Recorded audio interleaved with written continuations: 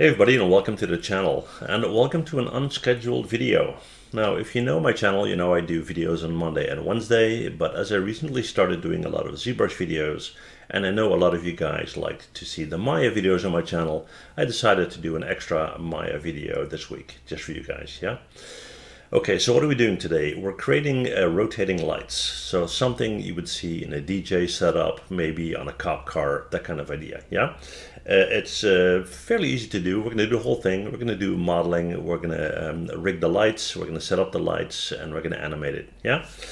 Okay, so we need a base for our light. Let's take a polygon cylinder. We're going to right click at a face, get rid of the bottom. Then we're going to go in, right click at an edge, double click, Control E to extrude, W to push down, R to scale out, G to repeat, and W to push down. There you go. Now you can clean that up and make it nice and smooth and everything, but that's not the point of the video. So you get the idea, yeah? Okay, let's push that up on our grid here. Let's maybe just lower that top a little bit. That's fine. Okay, so we have that. Now, what are rotating lights? Basically, there are two semi-spheres that have a light inside and they rotate, okay? So let's take a sphere.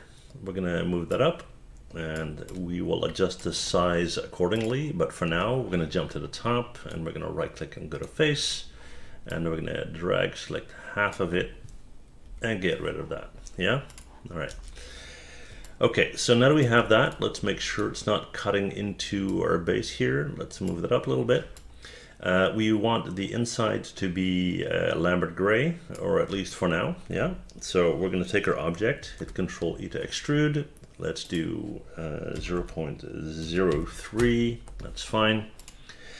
And of course we need two of these, okay? So we're gonna move this one forward, like so. And you probably think, okay, so now we need to copy one over and then combine it. Well, yes, we're going to copy it over, Control D, and then move it back, E to rotate, and then flip it around. But we're not going to combine it. We're going to group it, and I'll explain why in a minute, yeah? First, we're going to move it over so it's almost touching, not entirely. Okay. So now that we have these two, because it's going to be rotating, it has to be perfectly centered. But we're going to drag select it first. We're going to Control G to group it, yeah? And then we're going to go up to Modify Center Pivot and Edit and Delete by Type History. Okay, so now it can rotate perfectly. Let's make sure it's sitting on top of our base in the correct spot. Hit 4 for wireframe mode. We're going to hold down X and we're going to snap it, and there you go, and now we're all good. Height wise, I think we're good as well. Yep. So now we have the opportunity to select this one and that one while it's still a group, right? We can go into our outliner, we got our group right there. Okay, so what's next? Well, we need to create some lights. Let's close the outliner. Let's take a, let's go up to create. We're gonna go to lights. Let's do a spotlight. Let's move that up. And let's set it to the center of our sphere. So F to frame, 4 for wireframe mode. And then we're gonna hold down V and snap it right there. And that seems to be okay. And then from the position point of view, we are gonna move it a little bit forward like so. So it's actually in one shell, yeah? So that looks okay, and then we're gonna make sure that it's working. Okay, so how do we make sure it's working? Well, it's simple. We're just gonna take a polygon plane, hit R to scale it, hit W to move it over, E to rotate, hold down J, flip it up like this, and then we're gonna go in here and hit 7 on our keyboard to activate our light. And there you go, that's our light. Okay, so it works.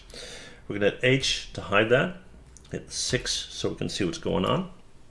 And we want one more light on the other end. So we're gonna go to create, lights, we're gonna go to spotlight again, hit W, move that up. And then we're gonna move it over this end, E to rotate, flip it around, like so.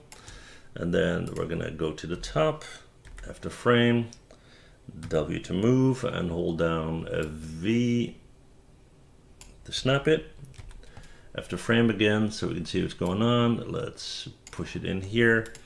And then height-wise, we're perfectly in sync as well. Okay, cool, cool. Now, we have everything set up right here, and if we hit play, you'll see that nothing happens because we didn't animate anything yet. Okay, so let's start with our shells here, yeah? Okay, so we're gonna animate the group, not the individual shells. So we're gonna go to the outliner, we're gonna select our group, yeah? We're gonna scrub to frame 1, and we're gonna hit S to keyframe that, okay? Then we're gonna kind of calculate how long it would take to have one full rotation. Let's say, I don't know, 1 second. Okay, so we're gonna scrub to frame 24, which is about 1 second, okay?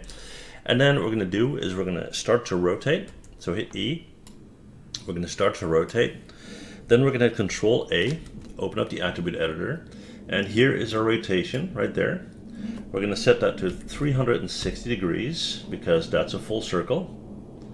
Sorry for the noise, there's a jet coming over. We're going to right click and click on Set Key. Okay, so let's see what happens. Jump back to frame 1, we're going to hit play. Okay, that didn't stick. Let's try that again. Let's do 360 and then go in here and set key. I think it worked better this time. Yeah, okay. All right, so we have a full rotation. Now, the thing is though, I want it to keep on rotating. So we have 24 frames. Let's set this slider here to 24 frames. Let's hit play. And it's continuing to rotate, but as you can see, something is wrong. Well, the thing that's wrong with it is there's an ease in and ease out in the animation. So it slowly starts to rotate, then it's at full speed, and then slowly, hits the brakes, if you know what I mean, yeah? So we're gonna fix that. We got this selected. We're gonna go up to our animation tab. Let's go up to, where's that again? Windows, yeah, and we're gonna go to animation editor. We're gonna go to the graph editor. Now here is our tangent for our animation. You can see the ease in and ease out. I'm gonna drag select it, and I'm gonna hit this guy right here to make it linear. So now it's a straight line. There shouldn't be an ease in and there shouldn't be an ease out, okay? Let's close that out. Let's hit play again. Let's see what we got. Okay, looks better, yeah? Alrighty, so we're gonna go back, and what we're gonna do next is we're gonna make sure that our lights are moving with the shells. Okay, so how do we do that? Well, that's why we created a group for the two shells, and we didn't set it up as one mesh, yeah? I want this light to be parented to this shell. So I'm gonna select this guy, shift select this guy, and then I'm gonna hit P on my keyboard, P to parent. Then we're going to go in here, select this guy, shift select this guy, and again hit P to parent. Yeah? All right, let's hit play. Let's see what we got. And there you go. They're rotating. Now let me check that tangent one more time because I see something going on here. Looks like, yeah. So we need to create our select our group here. Let's go to our animation editors, graph editor. It's actually okay. So, my bad.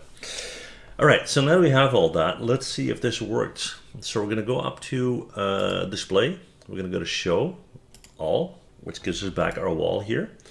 We're gonna hit 7 on our keyboard, and we're gonna hit play and see if it actually worked the way we wanted it to. Here we go. And it does. Now the cool thing is you can add color to your lights. So you can make one light red, the other one blue, and then you got a cop car, right? Or you can make it some funky colors, or put 2 or 3 or 4 of these things on a base, and you got a DJ light show, yeah?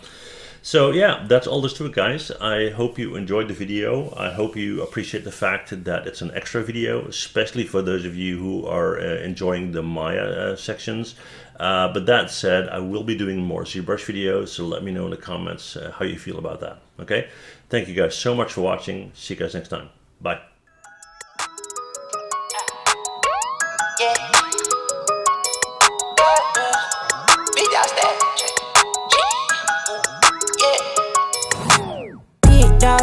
from a big